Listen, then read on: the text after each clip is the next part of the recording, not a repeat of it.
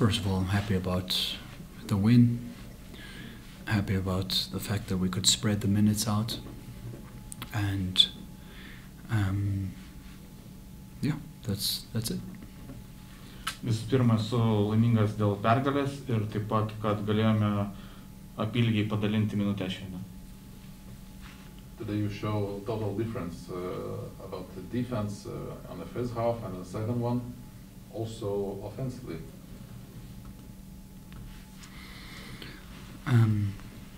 Yeah, I would say especially offensively. There was a difference. You know, we got the ball moving quicker out of the pick and rolls, and then we made some shots. Often it comes down to making shots. We raised the three-point percentage a little bit. We were at 27%, I think, in the first half. Thought we got some good shots late in the second quarter, but couldn't make them. And then, you know, we got the ball moving quicker out of the pick and rolls, and then made some shots, which opens up stuff. Klausimas buvo, kodėl skiriasi pirma ir antra rungtynių pusės.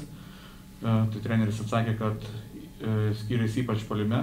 Antroje pusėje daug geriau judėjo kamuolys, pataikėme savo metimus. Antrajame kėlinyje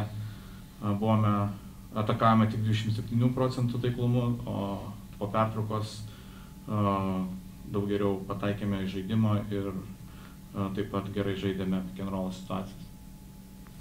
How is the Geoffrey Loven situation today? He was not registered for the match. How he is?